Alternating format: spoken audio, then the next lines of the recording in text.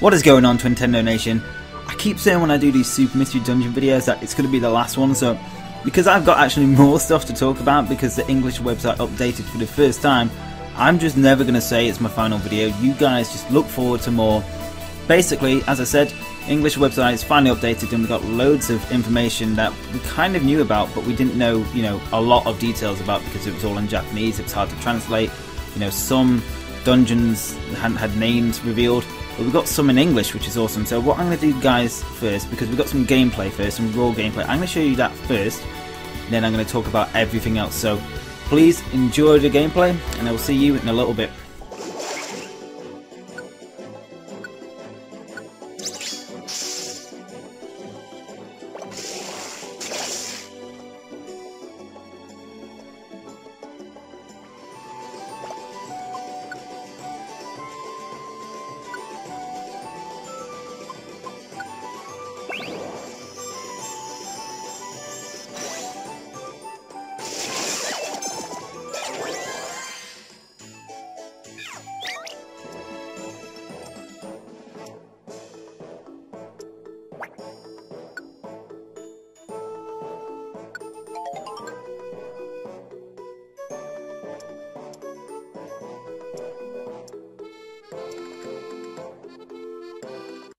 Now I know that gameplay's short and there isn't too much interesting, but there are a few things that I'm not sure if you guys missed or not. So first of all, there is a dungeon, and I'm pretty sure this is the first dungeon, by the way, called School Forest. It sounds like a really simple dungeon as well. And basically this will be the forest, probably north of the school in the exit of Serene Village. That's the only place I can think it would be located, but yeah, sounds easy like I said. And next place we get to see, called Uprise Range. It seems to be maybe a flying dungeon with all the Drifloon about, and there's probably other flying Pokemon, but what's interesting about this one is it actually shows a team attack, and this actually has an English name. So it's now known as an alliance when you form an attack together. And what we can see is like the alliance kind of like, it's like you're picking your moves here, so you basically select your moves for each Pokemon, and can't remember what it's called on the video because I don't have it in front of me, but I think it's like alliance registration process or something like that. But that's how you do the team attack, and then obviously the team attack happens. And I think what happens with team attacks, it's like types don't really matter, so if it's going to be not very effective, I think it just breaks through that barrier. It's just going to do a certain amount of damage depending on what level you are and the other Pokemon is, which is pretty interesting. And it also uses up hunger, so we can see they're on the first floor, so we know the hunger won't have depleted much at all.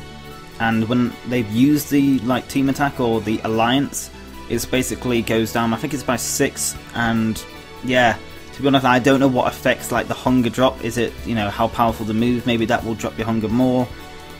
I honestly don't know. Maybe it's when you've got less hunger, it will use more hunger. It's an interesting thought, because obviously you're going to have more hunger at the start of the dungeon, which you probably won't need it then, so I don't know. We're going to have to wait and see on that one, but it's really interesting to finally get a few official names.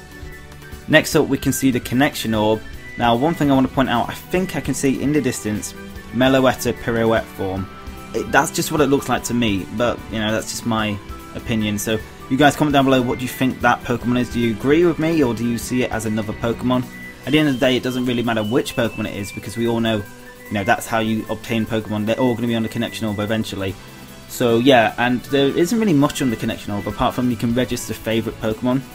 Now, in my last video I mentioned you can make 5 teams, so you have, obviously your partner and you, but you can actually make your own 5-team presets, kind of like defaults, so you can select them at any time instead of, like in Blue and Red Rescue Team, if you ever played that, you'd have to go around to every single friend area, set leader, who do you want on your team, but now you can just do it at like a click of a button pretty much, so it's really, really good and efficient. But I don't know what the favourites are for, so maybe if you can't, you filled up all your teams but you still want to get to a certain Pokemon, you could select more as favourites, so you could probably have like 30 favourites if you wanted, or 100 if you wanted, if you were that, like a massive Pokemon nerd like me. There's no shame, guys, don't worry. So yeah, so we'll move on.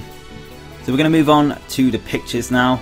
I know they're not as interesting as clips, but yeah, I can't really help that. So in this one we can see Piplup, which is your partner, coming to greet you at your house. I say your house, it's actually Mr. Nuzleaf's, and basically you're just staying there for the time while you're at Serene Village. So yeah, you're basically just going to school. Piplup says, well, because Piplup literally lives right next door, just coming to pick you up to go to school, which, that's what best buds do. And yeah, apparently we're kind of like a school kid in this at the start, because Nuzleaf says we look like a school kid. I mean, it's going to be weird and a bit awkward that I'm playing, as a 20-year-old, and it'll be like, yeah, you look like a school kid, and I'll be like, I'm not sure whether to be offended or happy, so yeah, we'll just have to wait and see when I play it, I guess, what my reaction will be.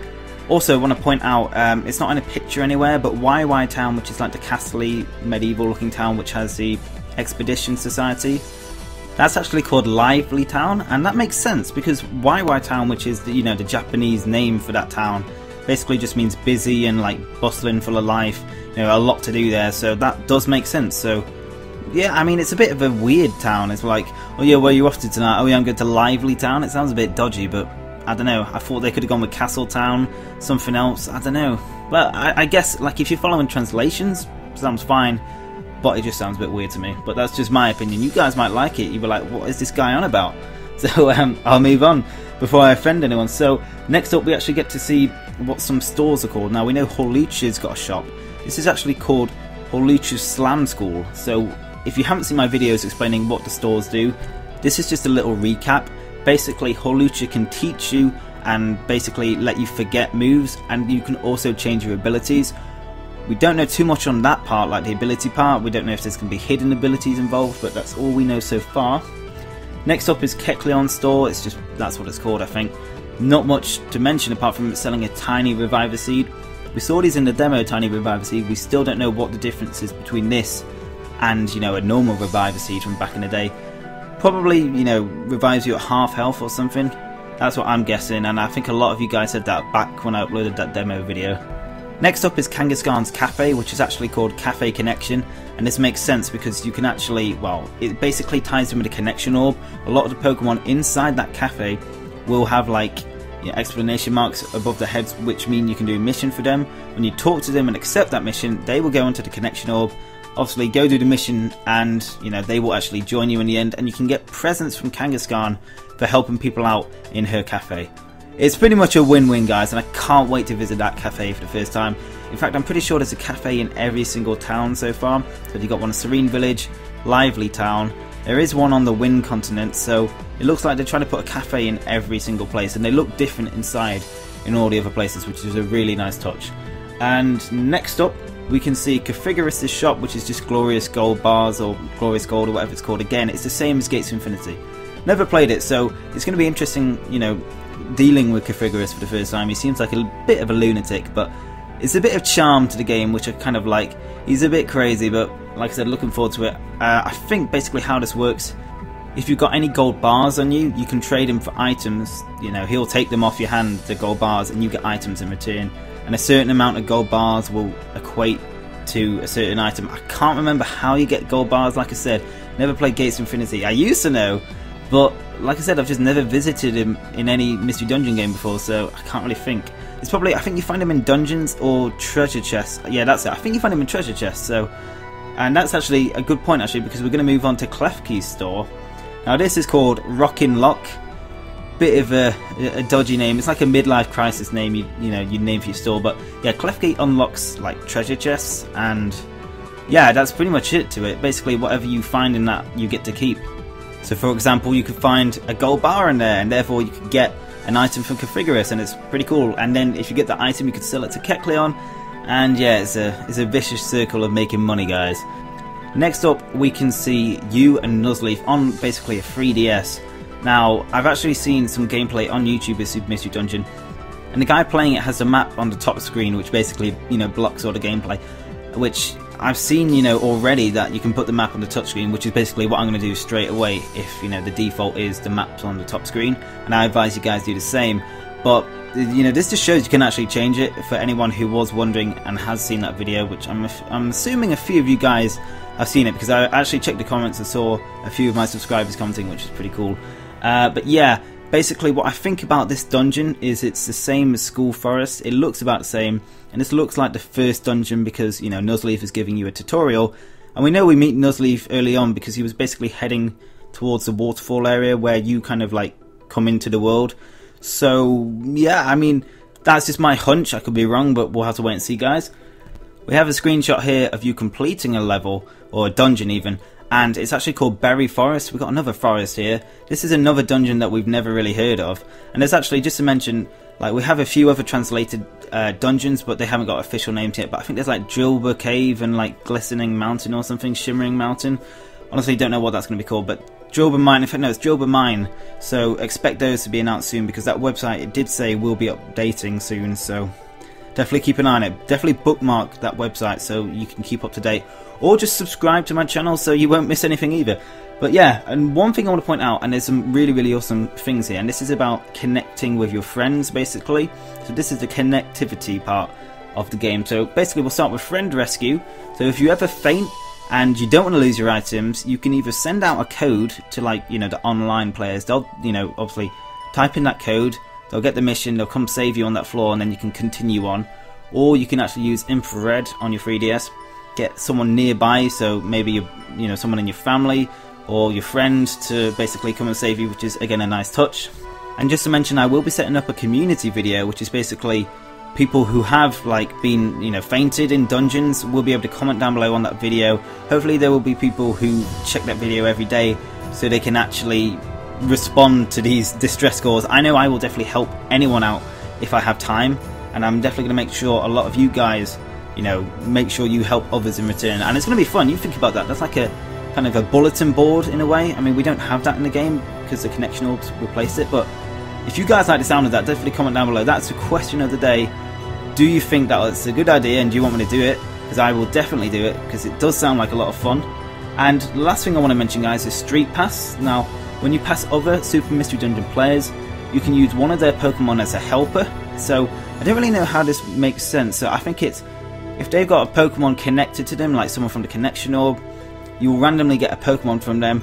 They'll come on to a mission with you as maybe the 3rd or 4th slot. And apparently you can't control them. It's just kind of like how a random Pokemon would act in the dungeon. They just try and help you out. I'm not sure if they stick with your team or not. I really like the sound of that idea, and I definitely think it's a really nice touch. And guys, that's pretty much it for this video. Really hope you enjoyed this one. I actually really enjoyed making this video, because, you know, there's so much news, and I just thought, you know, that was it, because I am getting a Japanese copy tomorrow, hopefully. There will be no spoilers, by the way, in the title or the thumbnail, so you don't have to unsubscribe, don't worry. So guys, if you did enjoy this video, because a lot of work went into it, please smash the like button. Let's aim for around 200 likes again. That would be amazing. If you haven't subscribed already and you're new to the channel and you don't want to miss out on any more Mystery Dungeon or Super Mystery Dungeon news, definitely smash that subscribe button. It's on screen, or you can click down below. Either's fine, guys. And if you haven't seen our 2 previous videos, as you can see, they're on screen now. On the left hand side, you can see me explain the new game mechanics in Super Mystery Dungeon. So this is basically additional information about the connection orb, team attacks, and the Lapis and Ringo, which actually I forgot to mention, have been renamed to Emera and Looplet. So guys, whoever stayed at the end of the video, that just shows you always stick to the end of the video. So shout out to you if you didn't leave yet, because I know most people probably do by now. But yeah, on the right hand side, guys, you can see a video on brand new screenshots and enemies of Pokemon Super Mystery Dungeon. Don't worry, there's no spoilers really, but it is interesting to see, you know, the last batch of screenshots that we got before the game was released in Japan. So again, haven't seen that, check that out.